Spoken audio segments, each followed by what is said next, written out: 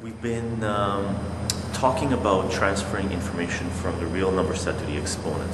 What I want to really take care of, which is a huge part of just crunching number mathematics, is basically the exponents, where you have rational numbers in the exponents. Remember, if we took the real number set is broken down into 4 subcategories in the rational numbers, right? You have the natural numbers, whole numbers, integers, and rational numbers.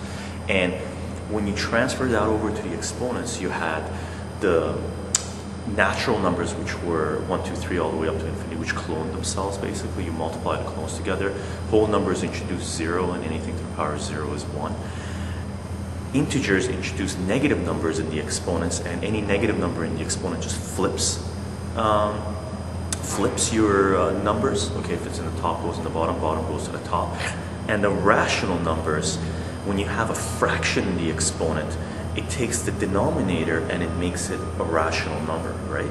Where it takes the root of it. So what I want to do, what I've been trying to do, is come up with a bunch of examples where you deal with the rational numbers in the exponent, basically radicals, basically dealing with radicals, crunching radicals. So I've been trying to come up with a whole bunch of different examples of dealing with radicals and crunching them.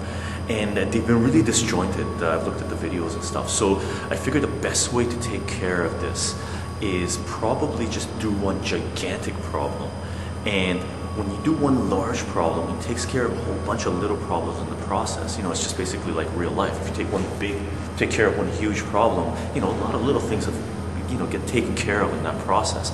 That's why a lot of teachers, well, some teachers anyway, if you're taking a course, you'll find out that, well, the more courses you take, you find out some teachers give, their tests are totally geared, it's just totally different worlds when you take, a course with this person, a course with this person. This person might give you 60 little questions, and, another teacher might give you 10 really large problems.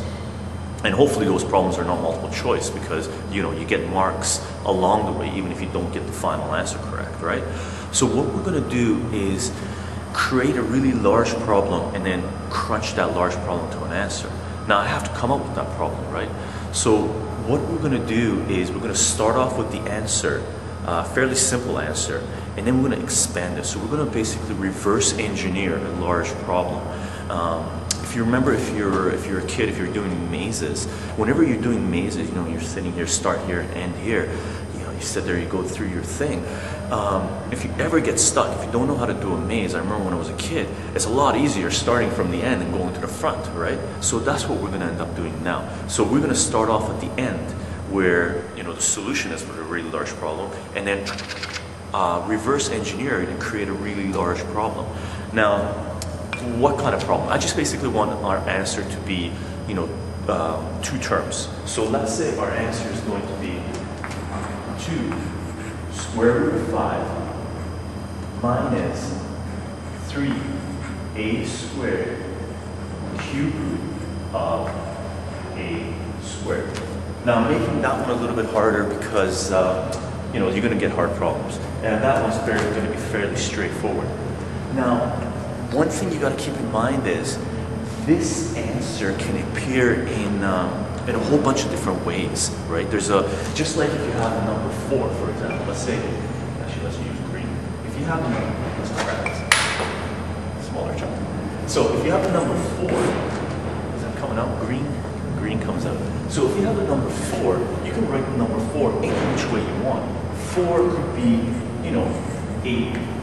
8 divided by 2, right? 4 can also be 5 minus 1, right?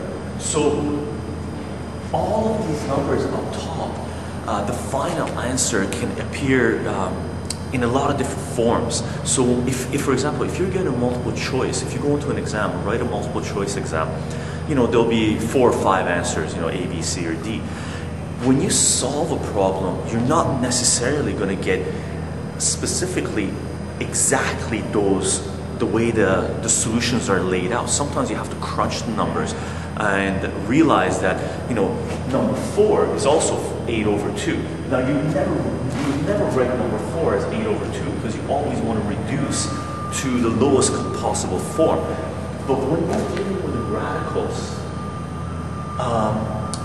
I've said before, radicals are really exponents, so your answers can appear as an exponent if you have a multiple choice exam, can appear as an exponent, or they can appear as radicals.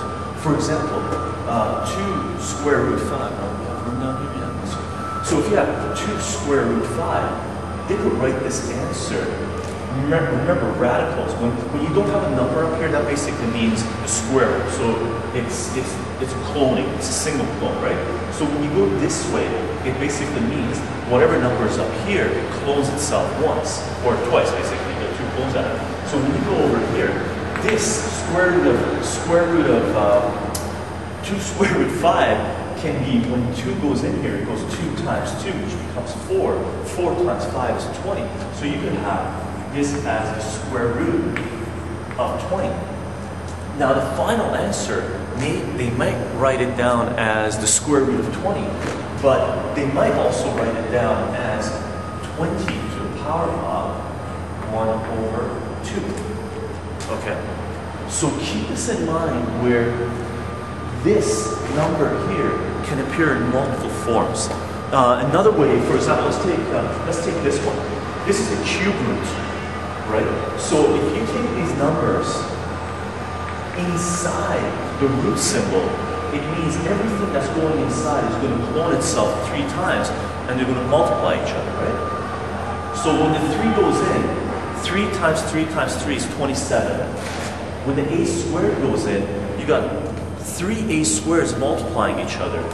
And the rule for when you're multiplying, so right now, let's take all this stuff in, right? You got the cube root. You got the cube root of 3, so it's cloned itself 3 times. 3 times 3 times 3 is 27. So you got the cube root of 27. Then you have a squared multiplying itself 3 times. So you're going to have a squared times a squared times a squared. And you already have an a squared inside the radical, so you're going to have an a squared up here, right? A squared times a squared times a squared times a squared. All you do with multiplication, when you got exponents, you just add the exponents, right? So you got 2 plus 2 is 4, plus 2 is 6, plus 2 is 8. So the final answer for this is, can we go all the way through 1? Go all the way through 1. The final version of this could be cube root of 27a to the power of 8. Right? So for this side of it, this term, they could write it like that. And again, that's not reduced form, but they can also write it in an exponent form. So let's bring this guy down. Remember, the cube root basically means 1/3 of this whole thing in the exponent, right? So it could be, actually let's do this dots. Let's draw a wall here so we're not getting confused with these guys. So this guy becomes 27. A to the power of 8 cubed. To the power of 1/3. So your final answer might appear as 20 to the power of a half minus 27a to the power of 8 all to the power of 1/3. And again, that could be reduced, written in a different way, right? So it really depends what they're testing you on, and it depends how well how good you are at crunching numbers. The other way, if you're going to write this thing as an exponent, one other way you could write it as, do you have any room up here? I don't know. We've got sort of semi-room here. Another way they could write this as would be 2 times 5 to the power of a half minus 3a squared a to the power of 2 over 3. So when you're, obviously this would be in one line, right? And this is multiplication here. So whenever you're crunching numbers, what you really want to do is reduce it, take it to the lowest form possible, and hopefully whatever exams you're writing, they're going to stick with one convention basically. If they're going to deal with radicals, they're going to keep the answer in the radicals. But if they want to throw little tricks here and there, what they might do is kick it into the exponents, okay? So for the radicals, what we're going to do is create a super problem. I guess we're going to create a big problem. And this is what we're going to look for the answer. 2 square root of 5 minus 3 a squared cube root of a squared. Okay. Let's go find another wall and see where we can take this and how far we're going to break it down. Okay. And one thing to keep in mind is every step could be its own little question they give you, and we'll take care of that. We'll reduce it down. Okay.